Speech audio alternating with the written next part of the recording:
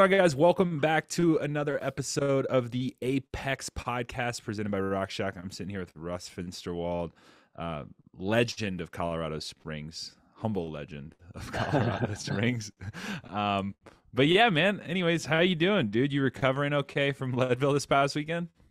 Yeah, I mean, definitely like Leadville, and then doing Steamboat the next day. It makes for a pretty heavy weekend on the legs. But yeah, it's been 5 days, I think, since Steamboat. It took me probably like 2 days before I felt like my muscles weren't sore and stuff anymore. Yeah, But yeah, yeah. just been taking the whole week pretty chill, ripping around on my e-bike. Haven't ridden like a normal pedal bike all week. But yeah, No, it's that's been good awesome. to chill for a bit before rebuilding for the last few races we have left this season. Yeah, yeah, sweet, man. So for the people on the podcast that don't know who you are, I have a little bit of background, but let's dive into a bit about who you are, how you get into cycling and that kind of thing. Yeah, I grew up here in Colorado Springs, riding a lot of the trails we'll race on this year in the Apex. Captain Jack's is like where I fell in love with mountain biking, so it's pretty special to be able to race it during the Apex. And yeah, for me, the mountain bike's pretty much always just been a tool to like explore and have fun doing something different out in the woods. And that's really how I fell in love with the sport. And eventually, yeah, got into the racing side of things around the age of 13. And since then, it's pretty much all I've been doing, I feel like. Yeah, no, for sure. And so, has there ever been a race like this? I mean, you've been in the Springs longer than me and the mountain bike side of things for sure. It's like, has there ever been like a mountain bike event or race like this in the Springs? Yeah, we've had a few Pro XCTs come through town. A while ago, I want to say like around 2010, there was a stage race at Cheyenne Mountain State Park. Oh That was wow. pretty cool. But that was more like UCI focused, so we didn't really do these big marathon type days where you get out into the backcountry a little bit, like the Apex treats us to. Yeah. So yeah, I think while there have been some pretty big mountain bike races in Colorado Springs, there's never been one that truly showcases our trails like the Apex does and gets you out there. Yeah, because we haven't even, I don't even think we've announced fully where the courses are because we're still trying to finalize some permitting and things. Um, but I mean, even last year, like it was pretty much all the good stuff. Like if you had a Right. friend who came to town for 4 days, like those are the rides that you would tell them to hit. Yeah, exactly. That's where you'd send them. I mean, Jones Park is probably one of the coolest downhills around. I mean, you just don't find a long continuous downhill that drops 4,500 feet in however many miles it is. But just a long continuous downhill like that is so cool. And even in the races, we don't do that anywhere. I mean, maybe in Breck Epic you get some long downhills like that, but even there, I mean, Breck's already at 10,000 feet, so you'd have to go up super high to be able to get 4,000 feet of vert in one downhill. So yeah, it's pretty special being able to just do a long climb and then you're just treated to this long rip and descent all the way to the finish line. That was always Yeah, my favorite stage. Jones Park is something special. So that is your favorite stage of the Definitely. Apex over at least over the last year. Well, like yeah, because the one that's been the podcast favorite so far with all the athletes coming on and everything else has been Monument. Everybody's fallen Right. in love with the Monument stage. I'm a huge fan of Jones Park as well. I mean, I don't ride it as fast as you guys do, but I just think it's crazy to me how I can do a 5 hour ride and it's just like 4 hours up and then an hour down, just Yeah, straight it's straight fun. pretty cool. And I'd agree with that. Like the Monument stage was definitely a bit of a sleeper for me. Like I haven't ridden a lot of those trails just because it's a little ways out of town, so I don't get up that way too much. But I was Yeah. pleasantly surprised by all the single track out there. It was a good mix of like ripping fire roads, technical descent. So it was pretty cool. But I think Jones Park just has a bit of a special place in my heart because that's like I've just always dreamed of racing down Captain Jacks and whatnot. So it's Yeah. just pretty cool in a different way, I guess. And so you were racing up near the front last year. Was it Keegan that was he here last year and did he win or who won the Apex last year? Yeah, Keegan won last year. I think he won all the stages. Yeah. And uh, so were you guys like battling pretty close because they're kind of short stages for what they are. And so like how is the race playing out up the front, I guess, most of the days? yeah, I think that's sort of another thing that's cool about the Apex is almost every day races differently. I mean, day one's a time trial, so that's Yeah. you just go out and suffer by yourself for a while. But then, yeah, Monument day two, That Mount Herman climb is a pretty long climb that lends itself to group racing a little bit until it really gets steep. That's kind of where things exploded for our group. I want to say Keegan and Riley got away, and then me and Lachlan were stuck right behind them, just kind of chasing for a while, and they eventually got out of sight. But yeah, day 3 would have been Jones Park, and we're pretty much a big group just because Gold Camp, when you have a lot of like 10 strong guys, there's a lot of drafting on it actually. So we were pretty steady. It's like a steady climb. Yeah, there's really no kickers until you get really close to Jones Park, and that's where the elastic finally snapped in our group. Me, Keegan, and Riley got away there. And they gapped me a little bit before going into the single track. I was able to chase Riley down on the downhill, but couldn't quite catch Keegan. But yeah, well, does he come out here and ride often? Like, he's had to have ridden that. Yeah, definitely. Like, we've done a lot of mountain bike camps at the OTC back in the day. So yeah, he's been here a few times, ridden the trails a fair bit. He knows how to surf the scree we have here in Colorado Springs. But yeah, I mean, it'd been a few years, I think, since he'd ridden Jones Park. So definitely wasn't fresh in his brain like it was for me. Yeah, no, for sure.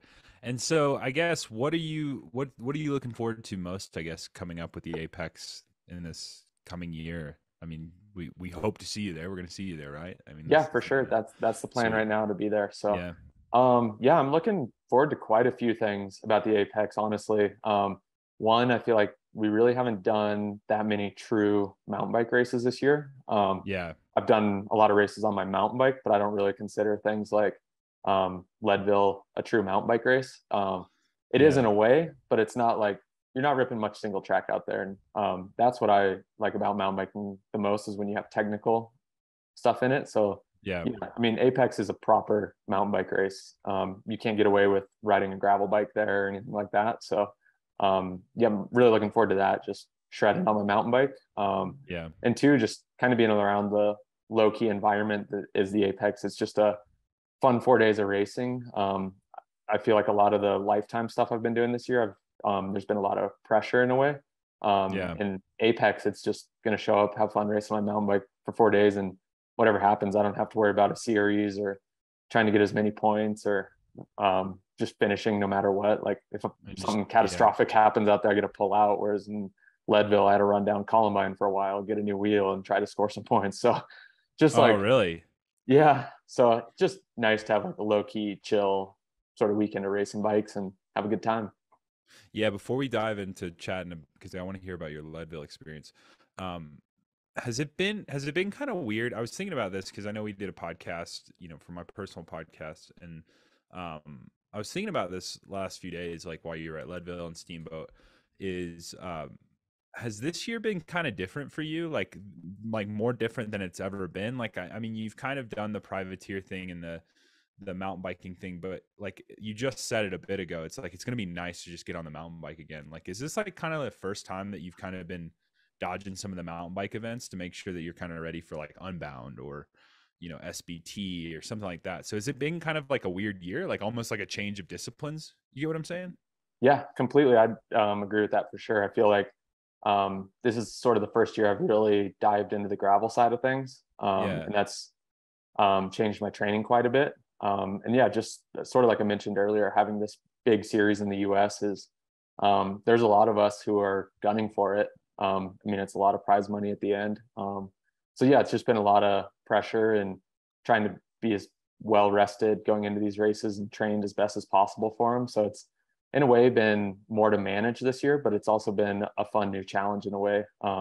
It's kept me more motivated than ever before. Like, sometimes towards the end of the season, I'm like ready to go ride my dirt bike in the mountains and like some 14ers. But you're really good about that, man. That's one thing I've always been really jealous about you with, is like, at one moment I'll see you on the group ride and then I won't see you for 4 weeks, and you'll be like camping in like the most picturesque, gorgeous place and riding dirt bikes and just like hanging out. And I just didn't know how you could switch on and off.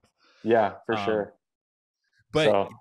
But yeah, so like, how are you finding that balance? And it's a lot closer in that Leadville series than I thought it was, or at least it was portrayed to me, is like, dude, Uh-huh. you guys are only set, like the top five is only separated like 6 or 7 points. Are they Yeah. hard points to make up, or like? Yeah, I mean, really, I mean, it's just like right now I'm in fourth place, 3 points out of second. So Yeah, really you just need to beat that person by 3 points in the next two races, which is only 1.5 positions per race, really. yeah, So if I beat Cole by 2 places at the next one, but only beat him by one, you've we'd be created a tied. gap. Right. So it's like just this super tight racing because the points are linear. It's not like if you win, you get exponentially more points than second or something. So Yeah. it's really kept it pretty tight. And yeah, I think it's gonna be a pretty fun battle to the end. And it has me motivated that it's so tight because anything can really happen in these Well, next you're few only races. like, I think you're only like 6 or 7 points off of Keegan. I think. I mean, it's Yeah. not like it's like I thought, like with some of these series, like, USA crits and some of these things, they blow out where it's like it's almost pointless. Like it's Right.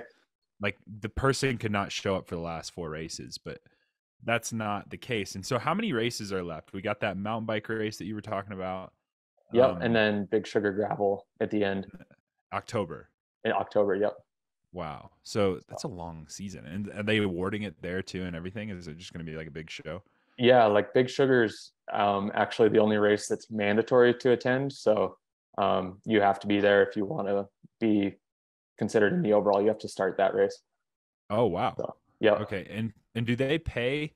Was it 10 deep or what? I think it's 10 deep for the series. Yep. Yeah, and there's 25 guys, 25 women, right? 30 of each. Yeah, I think there's about 30 of each. 25 left now, but there were 30 at the start. Oh, we're like people pulling out and stuff? Yeah, there's been a few different people who've pulled out for different reasons. But yeah, some it's just more than they wanted to do this season. Yeah. They're not like I think Leah says she doesn't like racing gravel, so she's done. Yeah, no, And then that's I think there's just a understandable. few people who are at this point they've realized they're far enough behind in the points to be able to even finish in the money, so they don't really see the point in finishing. But yeah, I mean, I'm going to finish no matter what. I mean, obviously, since I'm doing well, it's more of a reason to finish. Yeah. But I just feel like once you sign up for something, you got to see it through, especially there are so many people who wanted those spots as well. I think that's the biggest thing. That's what Right. like I'm immediately thinking right there is like, we talked about this previously. Like you were nervous about getting in. I was like, dude, if he's nervous about getting in, like, and we were talking to like local guys, and that I was like, oh, there's no chance like this guy's getting in. Like, you know what I mean? Because you're just like Right. doing the math, and it's like Yeah, it's it, tight. There's a it lot of strong people.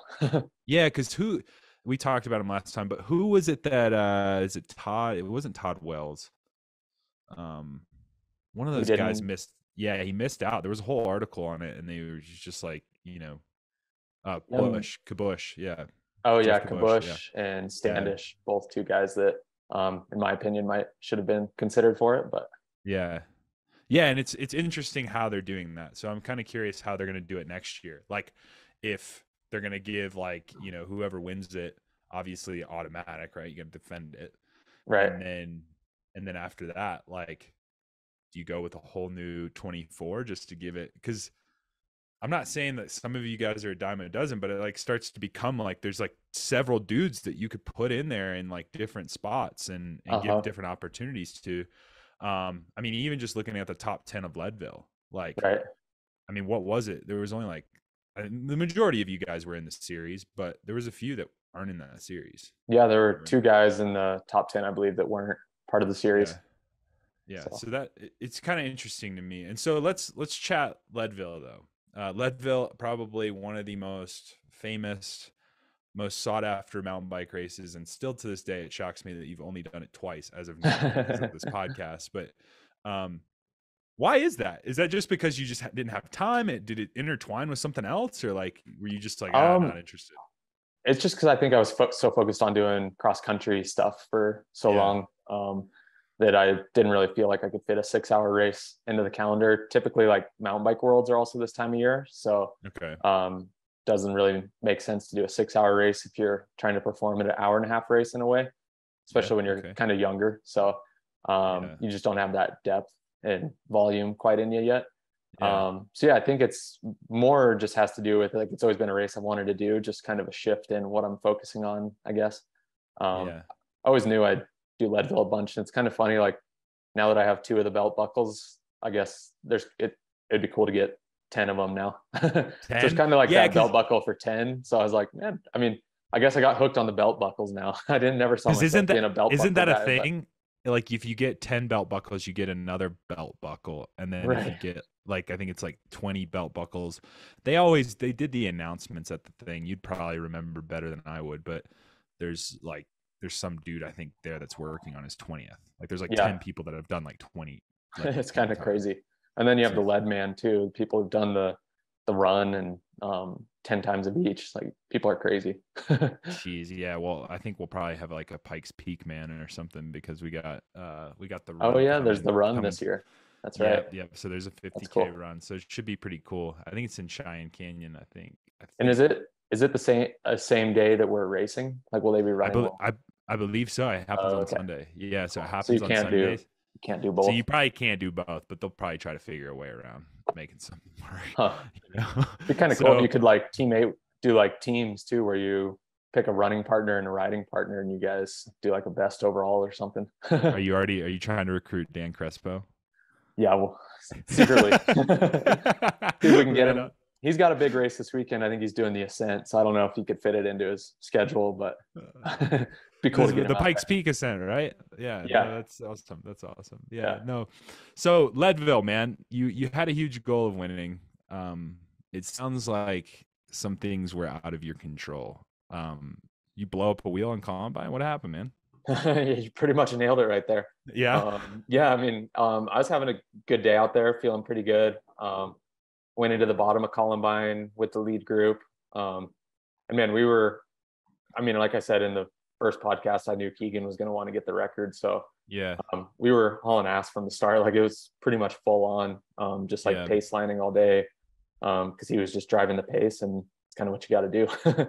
yeah, So yeah, went into the bottom of Columbine with I think we were a group of maybe 10 yeah. It still. was a pretty big group. Right. Yeah, because we were just going so fast, it was advantageous to be able to draft and stuff. Yeah, It just worked out well, and just being a deeper field than previous years, I feel like. yeah. So yeah, I had a fairly good climb up Columbine.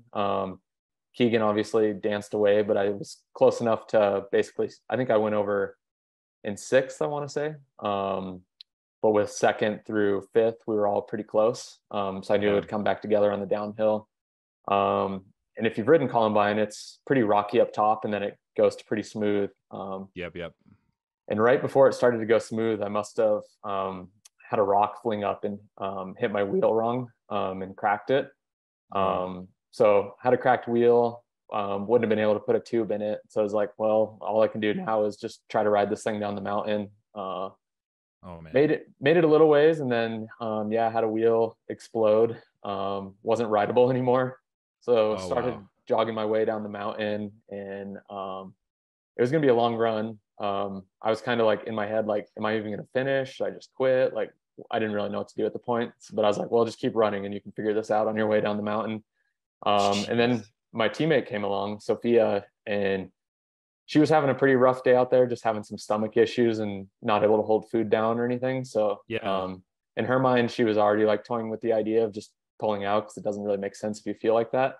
And then yeah, she saw me and just gave me her wheel, which was super sweet. It was pretty generous That of her. that's insane. Yeah, because Yeah. you so for you people that don't know, like Columbine is like I mean, if you've done the Apex and you're listening to this podcast, I would say Columbine's a lot like going up Old Stage, but then it like kind of changes the moment. Like, what do you have like a mile left? You think Yeah, probably about a mile, basically right at there's tree line all is of when a it sudden changed. it looks like it's rained only in this one spot. Like there's like ruts and gutters and like from what looks to be water running. I don't know if it's just from snow melt, and then it's super rocky. Like it's Right. really rocky, and honestly like it's almost like it's changed. Like the gravel or the dirt has just changed in this one little peak and whatever. And so you're saying when you descended, you think you cracked it. Like when did you realize that you had cracked it? Because when you hit the smooth section, or? No, I mean, it was pretty instantaneous because once the wheel was cracked, the tire wouldn't hold air anymore. Okay, So okay. I got a flat right away. Yeah. So that's how I knew something went on. And then, yeah, checked it out and was going to put a tube in, but there was no way a tube was going in this rim. So, yeah. And that descent, like, how fast are you guys descending that? Like, in time wise? Because it's a long climb. Like, I mean, for like a normal person like me, I think I did it in like hour 15. But you guys are like hauling ass up that thing. Yeah, I think it's like 50 minutes for us to go up. 53, somewhere around there. And I think we make it down in about 15 minutes. So yeah, you're going pretty fast. Yeah, no, that's freaking mental. And so you're doing that on a rim. It's funny, I had an athlete call me and was like, yeah, I saw a guy who's literally just asking, like, how does my tire look? Was that you that when you went down? No, that probably wasn't me, because I mean, I knew you were just like in full panic. Yeah. Okay. Yeah, I knew it was flat. I mean, it went right away. I mean, you hear all the air go psh, and you're screwed. So you switched a wheel with Sofia, and Sofia was just like instantly cool with it, and you still get into what, 6th? No, I made 7th in Lifetime and then 9th overall. So yeah. So wait, so 7th. Oh, okay. I get 7th in the Lifetime series, 9th in the actual race. So got it. Yeah. Okay, so still top 10, and yeah, I was stoked and still made it under 6.5. So and I looked, I lost 9 minutes on the downhill, so it's would have been quite a bit faster than last year too. So that was really just my goal too, is just go quite a bit faster than next year. And so even though I didn't go faster, I feel like I had the legs to go faster. So yeah. So did you ride by Did you ride by yourself, or did you end up catching people and just riding with somebody in, or how did it work? Well, I think by the time I got to the bottom of Columbine, I think I was in like 18th or 19th. Okay. So yeah, pretty much just went into full TT mode the rest of the day. And I was by myself pretty much all the way to the finish, except I caught Rob Britton for a bit. He was the last guy I passed, and he was still riding strong out there. So yeah, we did a climb together out there. And then, yeah, I mean, other than that, it was about 3 hours by myself, just trying to claw back guys. But, jeez, man, that's insane. It's like, it's hard to comprehend like what you guys are doing up there. Cause like for guys like me, it's just like, we're just trying to get under 9, or we're trying to get under 12, whatever, to get just the little piece of our medal and move right on. And so we're literally riding by ourselves, and every once in a while, we end up in a group or whatever, we'll ride with them for a bit, we're checking our time. You're literally full gas trying to catch Keegan, who is all the way up the road. So yeah, I can't even process that. So what was the early morning wake up call like for Steamboat? Oh man. Steamboat was actually easy to jump out of bed. I normally don't sleep good after races, so I was already like tossing and turning, and just kind of like, I knew it was like, I think I woke up at like 3:30 that morning and just couldn't fall back to sleep. So like I was already awake when my alarm went off. So the morning actually wasn't bad. It's more the drive over the night before that's kind of a pain in the butt. Yeah, it's the worst, man. You finish Leadville. Yeah. See, the best part is you guys finish it quicker, so you have more time. Yeah, exactly. But we have it easier. Yeah, you have it easier. Yeah. And you guys jump in the car, and it's what, 2.5 hours?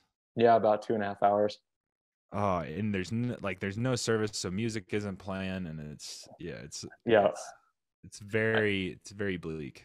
Right. And I'm a kind of a poor planner, so I wasn't very packed after the race. So just like getting all your stuff packed, thrown in the car. Yeah. Before you know it, I don't think we left till it was like probably 5 o'clock by the time we finally got out of Leadville. So, oh man. Yeah, it's basically you finish, do as much as you can to get out of there as quick as possible, drive, shower, eat some food, sleep, and wake up and do it all over again on a different bike. Yeah. And so you get out there. And so, I mean, what was the Steamboat like? Because it looked to be pretty nuts, and it looked like it was a pretty big field, like it always is. I mean, it's like kind of like a fast road race almost. Yeah, I mean, it totally is. I used 32C tires this year, so wow, basically just a road setup. And yeah, we averaged 22 miles an hour. So in a lot of ways, it's definitely like a road race. this year a break of 3 went pretty early that had some pretty strong guys. I think a lot of us from lead boat the day before, like you're pretty stiff those first 2 or 3 hours, like you're not motivated to chase anything. So Yeah. none of us chased it, and before you know it, they had an 8-minute gap. Oh yeah. So we were like, well, we better get going, chase And this back. this is where the gravel drama Right. intertwined itself, Yeah. right? Like I guess somebody didn't have bottles and they needed bottles, and it's like a neutral stop. And so for, again, people that don't know and understand, there's like would you say an unwritten rule book? It's like an unwritten rule book. Like there's a whole unwritten rule book for gravel. There's a whole unwritten rule book for gravel, for road cycling, for group rides. There's the group ride rules, like, you know, don't run the red lights. Like there's like little things that's like, hey, you don't do. And so there was a rule that's unwritten where it's like, hey, if we all make the agreement, we're going to stop, we stop. Doesn't matter if you have food, you stop, whatever. But usually, I will say this, I think the guy that makes that call is whoever the fastest guy is in that group. It's like the yellow jersey, right? Like if the yellow jersey crashes, you stop, you let the person get up, right? Or if it has to go to the bathroom, we do a pee break for the yellow jersey. I think it's like the fastest guy makes that call. Right. And so I just wonder who made the call and if it was an actual call that was made. Yeah, I guess I'll give a little backstory on it. Yeah. Because you were in it, right? Were you in it? Yeah, I got roped into the drama. And a lot of us chose to wear packs this year at Steamboat. I'd say half the front group. Last year, no one in the front group had packs. So I think just by half the pack putting on packs this year, it shows that there's something wrong with the aid stations. And that problem is you get there and there's already 40 amateurs trying to fill their bottles because they're doing the shorter courses. So it just creates a lot of chaos if you stop at the aid stations. I think a lot of us just had the plan, we're not going to stop today, which is why we put 1 liter bottles on our bikes and wore with packs. Some of us communicated it with each other, like me and Keegan. We planned to do that together. We talk a lot of tactics before races and figure stuff out together, like tires, tire pressure. So that wasn't anything out of the ordinary, but there were also like the whole Dutch Mafia showed up with packs, and we didn't. I love the Dutch Mafia. Again, for people who don't understand, small country and they all know each other and they all beach racing, you know, that's a thing. If you don't know anything about it, just pause this podcast and look up Dutch beach racing. It's pretty insane. But yeah, so essentially what I've come to the conclusion of just from that one statement, it's like 10 different cliques all had conversations. And essentially you guys rode into these aid stations with the 10 cliques. Right. And not everybody communicated well. But here's the thing, it's a bike race. Exactly. That's the only downside to this. Right. Like there's money on the line at this point. Like it's one thing at like Unbound, but even now with Lifetime GP, it's like back in the day you had to stop for the chase. That was a thing where you took a picture in the couch and whatever else.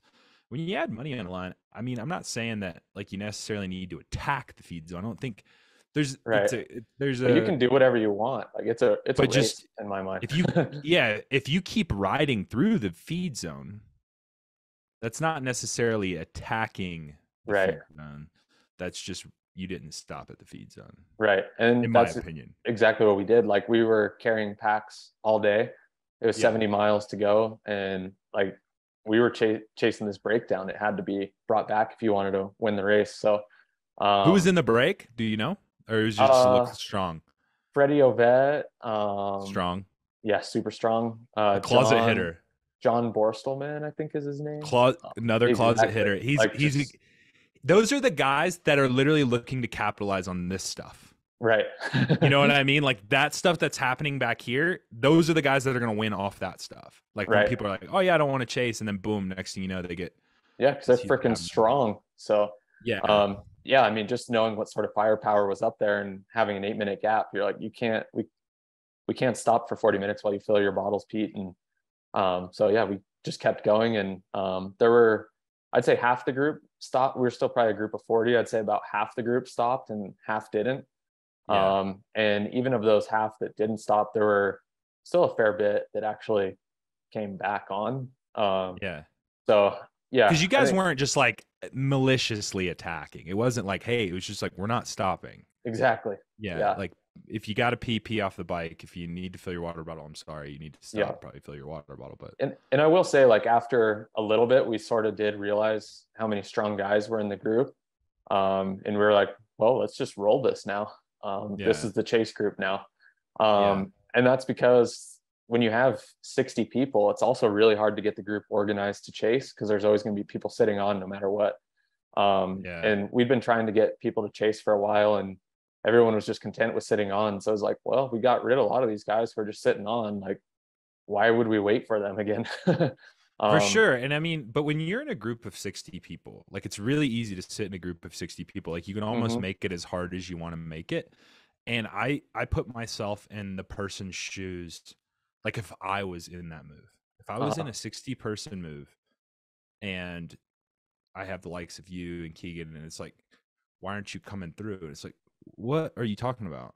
Like, what do you mean, why am I not coming through? Like, I don't know if I'm going to make it to the next climb with you, bro. Like, I mean, yeah, I'll look at the front with you if you want me to, but like, I'll come through every now and then. But no chance I'm gonna start pulling with you. Like, get Peter Stetner to pull, get Payson McKelvin to pull, get whoever to pull. Like, that's not my job. Like, I'm those guys. Hopefully, the ones that have already gone away.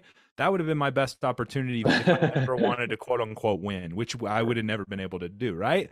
And so I kind of side with those guys a little bit. I can feel their pain a bit.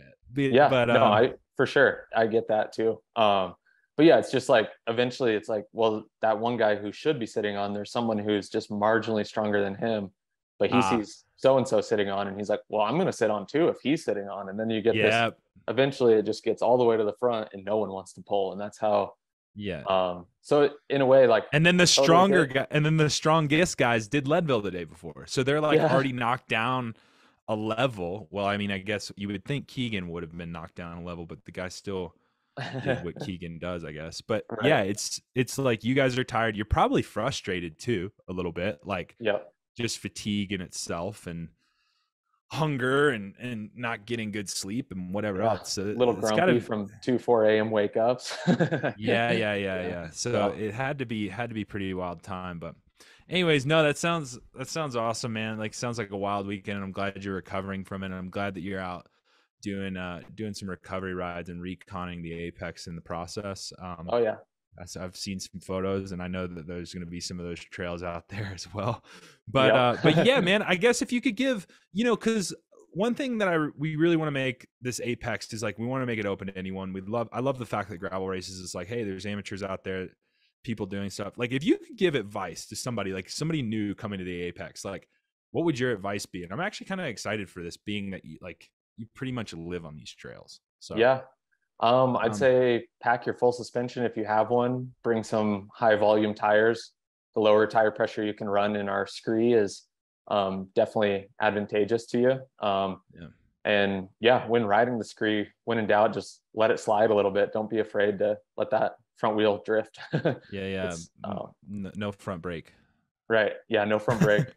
Just pretend you're riding on ice, kind of like speed is your friend. Just keep it steady and you'll be fine. But yeah, above all, I'd just say, like, be prepared for a good experience, and soak in the views while you're riding out there too. There's some awesome places we'll go over the 4 days. My favorite view stop is on the top of Mount Buckhorn, where you're just kind of looking in the whole canyon, all the mountains back there. So when you pop out of the trees coming down Jones Park, look over your right shoulder, and there's some sweet views out there. Got to soak them in. That's a good one. Yeah, I mean, honestly, like, the whole week is, like, I mean, if you could just do Jones, like, you have to do the whole week to just do Jones Park, it's worth it. Like, I think. I mean, that descent is probably the most fun. I remember doing that ride for the first time and being like, my God, this sucks. Like, just climbing. Yeah, it's a bit of a slog, but next thing you know, you turn right down this, single track, and you're hauling, dude, and it's a blast. Totally. So but anyways, this year I don't think Jones is in the race, which is a bit of a bummer, but I think we do have a pretty sweet Cheyenne Canyon stage with a couple new trails the city's built. I believe it's still 2 trips down Captain Jack. So Even though Jones Park's out this year, I think there's going to be some awesome trails still. Oh yeah, like I said, I do think it's funny because people keep telling me that like Colorado Springs probably has some of the best trail riding in the world, and I don't know because I haven't ridden all around the world, but I've heard it from guys like you, Yeah, and other guys like that who have ridden all around the world. So guys, if you're coming to Colorado Springs, be ready for some awesome trails. And yeah, if you haven't already, please make sure you hit subscribe to our podcast, as well as go check out Russ's profile on Instagram. Be down in the description below. He'll have his bike sponsors and all that good stuff down there as well if you want to go check that stuff out and see what he's going to be rocking for the Apex. But other than that, I'll see you next time, guys. Cheers. Yeah. See you in September.